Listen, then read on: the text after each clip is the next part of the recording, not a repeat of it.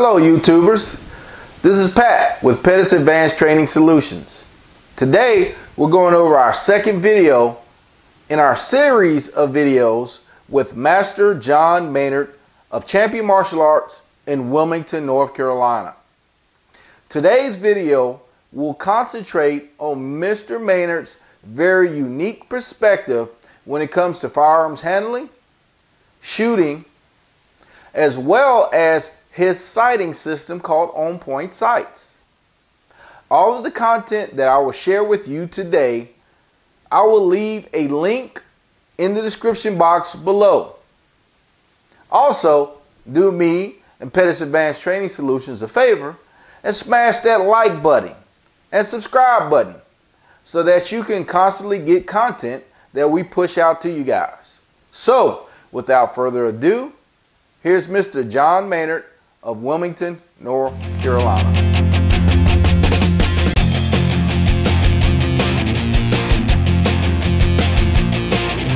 The gun program, along with everything else you do. Yes. Can you explain a little bit to me about that, and as well as the sighting system? Yes. That you've developed. Okay, so this is where the Salem witch trials are going to start. Okay. Yes, sir. So I do not believe in an isosceles stance. Yes, sir. I don't like it because, especially with armor on, you can't punch out with it. You have to rotate and work. You cannot move forward in an isosceles stance. If you do, the lever is too far away from the center, which gives you center axis lever and rotation movement and sight picture alignment movement. Yes, sir. So obviously, if you can't tell, I'm dyslexic. I have attention deficit disorder. And so my father knew this at a very young age, and he never taught me to use sights because I couldn't. And if I try to sight in with one eye, both eyes, your strong eye, your dominant eye, whatever people want to call it, your strong eye is the one you can use. Yes, if I look right, my right eye is my, if I look left, my left. If I look forward, I'm not making a decision, my brain is. yes, sir. We see with this. This tells this what to do. And that's what people don't understand. Think about camouflage, okay? You're looking at someone with camouflage on and you're looking right at them, but until this recognizes it, you can't see it. Sure. So what we have to do is understand and get our brain to work.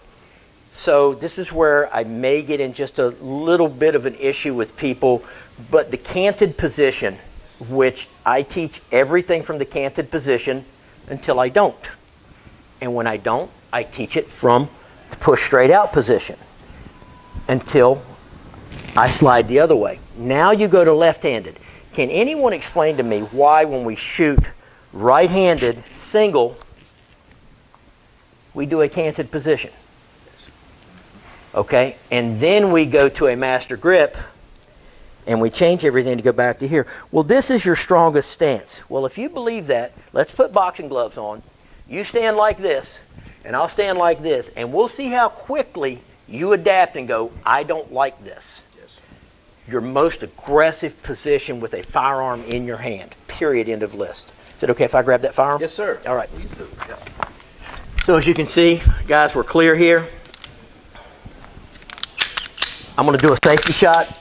So what Al and I are talking about now is everything we do the same way. We shoot a pistol, rifle, shotgun exactly the same way.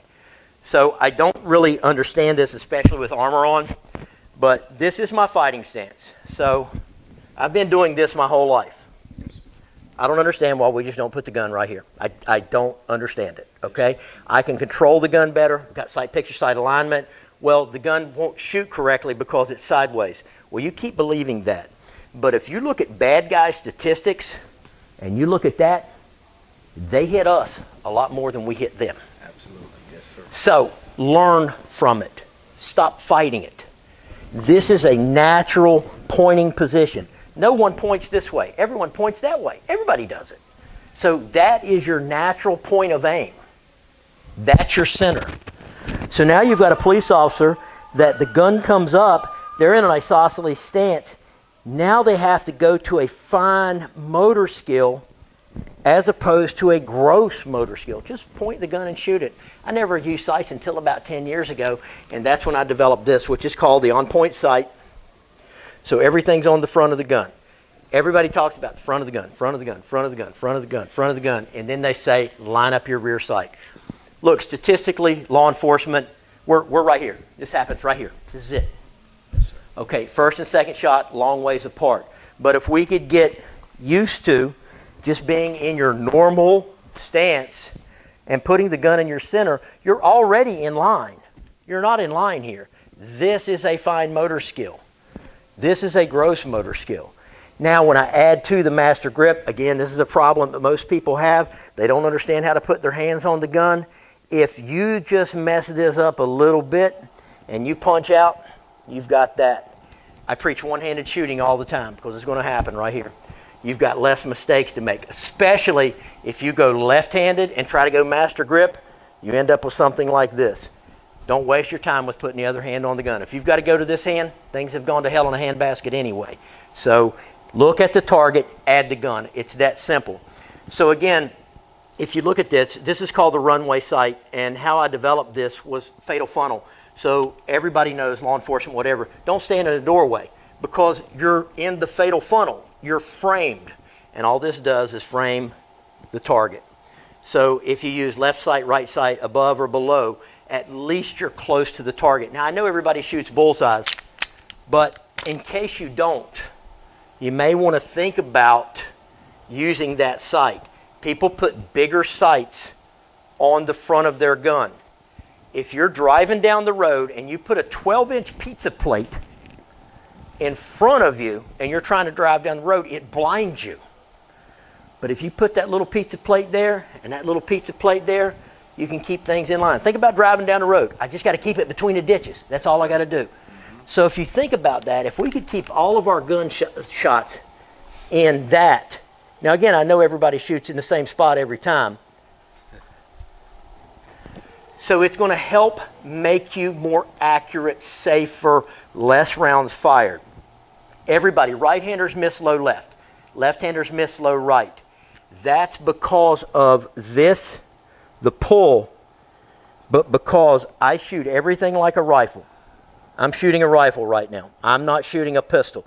Everything stays right here. If you watch video of law enforcement officers or people that enter a building, no one enters like that.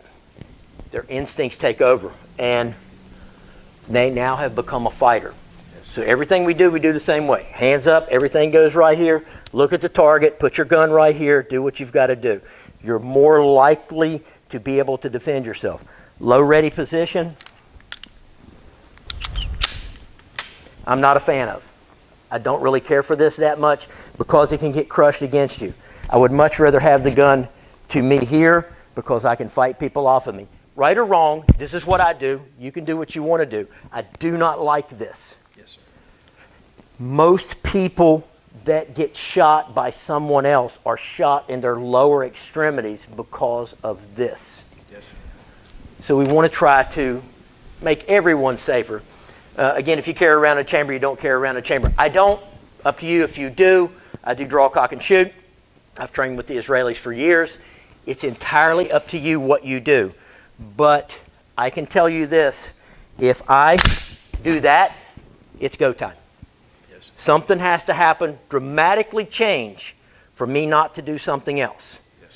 So safety factor for me, mindset for me, when I do that, it's time to start getting work done. And I understand law enforcement can't do that. I understand it. If you carry around in a chamber, strong side holster, period, strong side holster. Keep your finger off the trigger. The gun will not go off unless something depresses that trigger. If you got a soft holster, you put it in your purse, you put it whatever, it hits that trigger, horrible things happen, and we've all heard of it happen.